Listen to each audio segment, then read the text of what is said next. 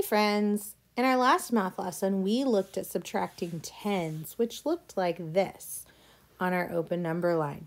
So we had, for example, our last problem we did was 74 minus 40. So we made sure to write our starting number on the far right so we would have room to count back. We checked our tens digit and did our hops.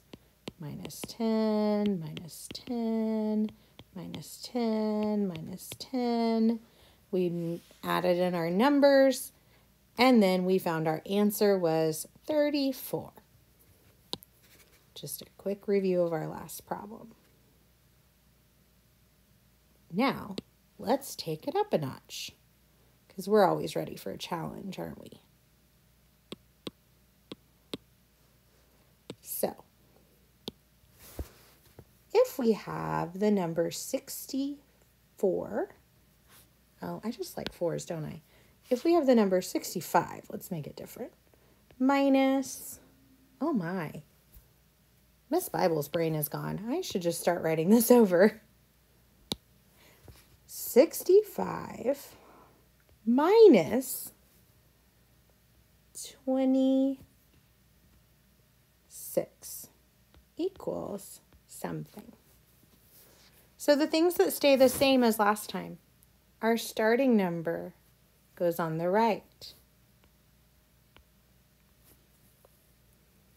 Then I go do my tens digit. 10, 20. And I like to label my tens because this lets me kind of keep focused on tens and then on ones. Because sometimes when you're trying to switch back and forth, you can accidentally label ones as tens and tens as ones. So up to here, it's the same as what we just did. Now I need to go back and look at my ones digit. My ones digit is 6. So I'm going to come back to my number line and add 6 little ones hops. 1, 2, 3, 4, 5, 6. Notice that I started right here where I left off at 45. So 45, and then anybody remember from last time I like to make those lines longer. So I went backwards 1, that's 44, 43, 42, 41, 40, 39. So my answer, my difference for 65 minus 26 is 39. Now notice I'm using my small handwriting. It is very easy when I'm using this digital pen in particular to write really, really big. But if I do that on my number line, it's really easy to make a mess, isn't it? And this is why if you are a person that maybe after we learn this, you noticed that you tended to make mistakes on our open number line because of that, then maybe a 120 grid or a different strategy might be your friend. But for today, and I accidentally deleted my number line, so for today, we're all going to practice our number line.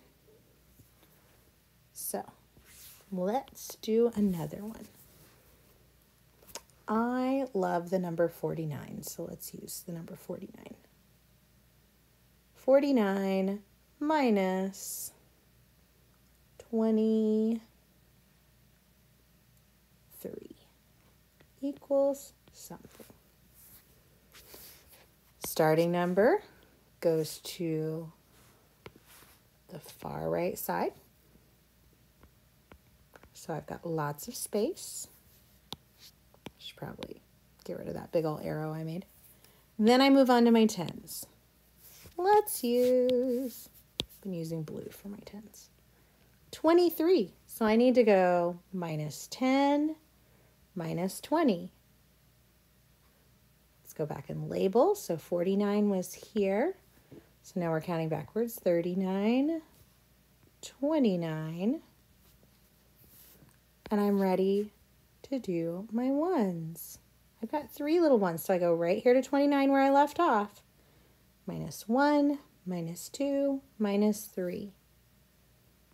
And then I can use my little trick to make labeling neater. 28, 27, and 26. And then I like to circle my answer because it helps me remember that was my answer. So the difference in 49 minus 23 is 26. Now, I'm sure you guys are experts by now, but we're going to do one more and then you're going to get to work.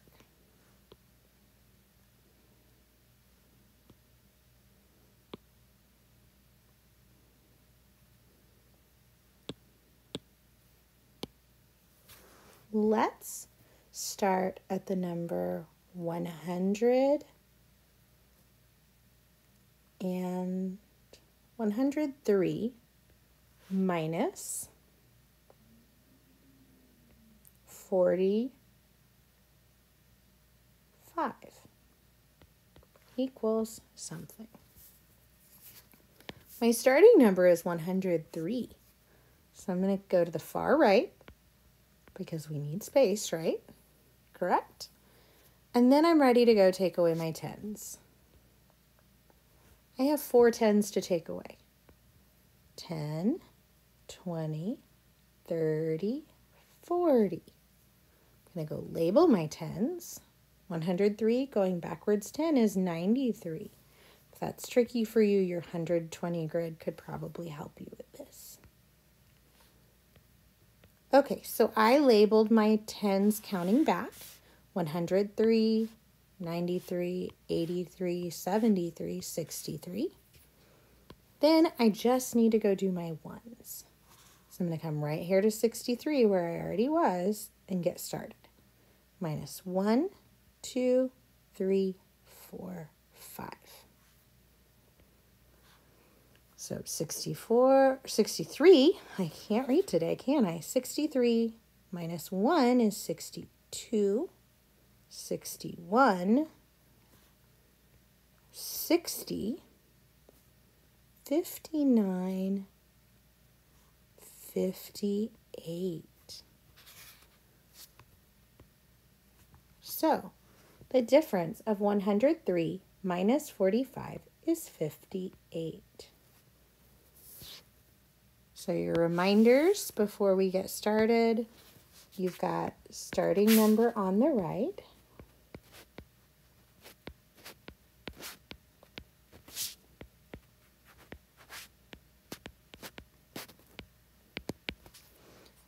Then you're going to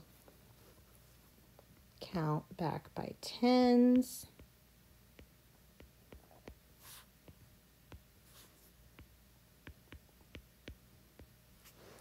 Then your next step is to count back your ones.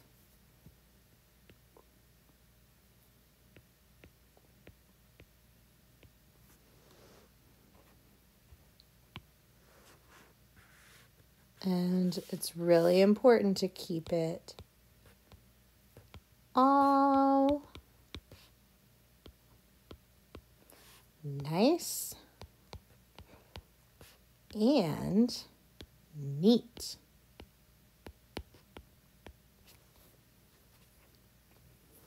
Let's practice on our own now.